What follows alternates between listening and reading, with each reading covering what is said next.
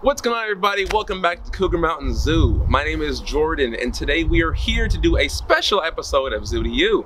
Today we are going to showcase some of our lesser talked about animals. Just to show that just because an animal is small doesn't mean that it's not a great animal. All animals are great. They all have their special roles in the ecosystem. So today we're going to go through a couple of our ambassador animals. Let's go.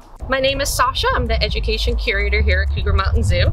And today's special guest is our honorary zoo ambassador, Vlad.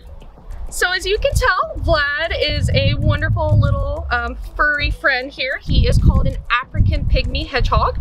They are found just in the northern part of sub-Saharan Africa in the wild, but they are actually a domestic species now.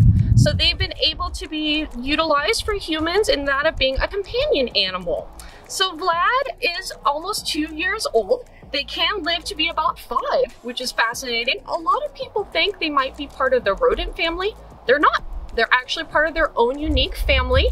And for them, there's some cool features about them compared to that of other small mammals like him. He has specialized hair follicles called quills. Now you might think similar to that to our zoo friend Zambezi, who is a porcupine. Vlad's quills are similar, but they are different enough so that they don't have the same composition in more of a defense mechanism. So for Vlad, he has all these little ones all throughout his body.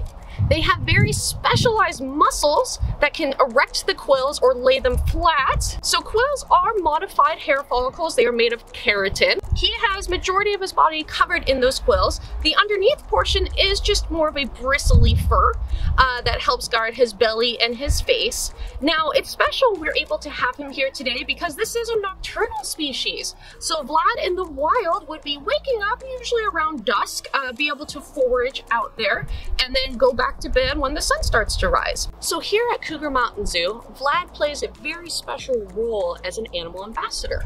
We're able to take him to facilities to be able to help educate the public in a different way. Now here at Cougar Mountain Zoo, we have a lot more animals that help out, and you're about to meet another one next. Hi everyone, my name is Kyla. I'm a keeper here at Cougar Mountain Zoo, and today I'm going to talk to you about my friend Henrietta. Henrietta is a 3-toed box turtle. They are native to the eastern half of the United States, primarily around the Mississippi River Valley.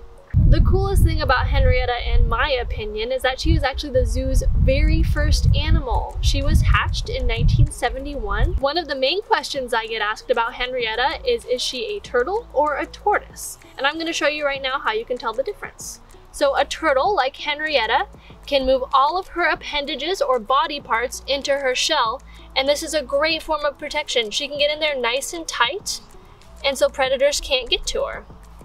And a tortoise cannot do that. So that is one of the main differences there. Turtles are also semi-aquatic, so Henrietta spends some of her time under the water as well as above the water. So turtles, like Henrietta, cannot actually breathe underwater, but they can hold their breath. Small turtles are known to hold their breath for around 30 minutes, whereas sea turtles can actually hold their breath up to several hours. Henrietta's species also prefers humid environments, so it's very important that we make sure her environment here at the zoo is nice and humid for her.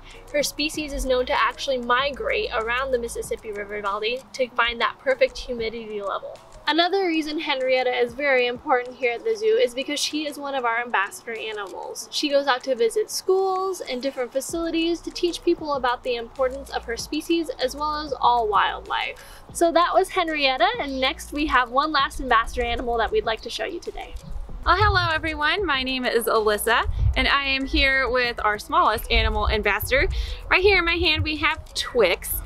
And Twix is a Madagascar hissing cockroach, and as their name suggests, they are native to the island of Madagascar off the coast of Africa. So where you find lemurs, you would find these cute little guys here. And they are called hissing cockroaches because when they feel threatened, they can actually release all the air in their bodies out of body parts called spiracles, which run along their sides here, and it makes a hissing sound, so it sounds a lot like a snake.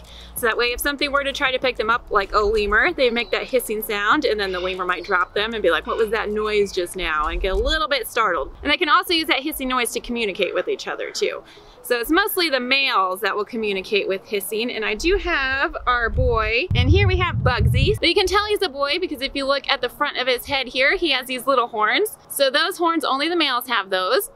and they are used to fight each other. So when they're fighting for mates or territory, they'll use these little horns to flip each other over on their backs. Roaches are decomposers, which means that they eat the dead vegetation on the bottom of the forest floor, which is really good because we don't want to walk around when we're in the woods all on top of a whole bunch of dead leaves.